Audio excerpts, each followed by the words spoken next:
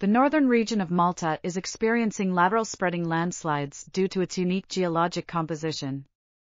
A hard coralline limestone layer sits atop a thick layer of clay, creating a geographic configuration that makes the coastline unstable.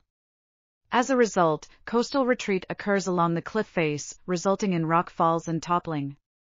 To better understand the process, a 3D digital model of the Salmon promontory was created using unmanned aerial vehicle (UAV) photogrammetry. Geophysical measurements, including electrical resistivity tomography and ground-penetrating radar, were also conducted to identify and map vertical fractures affecting the hard coralline limestone plateau. High-resolution orthophotos taken between 1957 and 2021 were georeferenced into a GIS and compared to aerial and satellite images.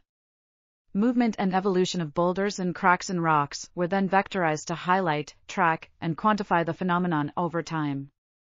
The results were used to derive a qualitative assessment of the coastal variations in the geometric properties of the exposed discontinue.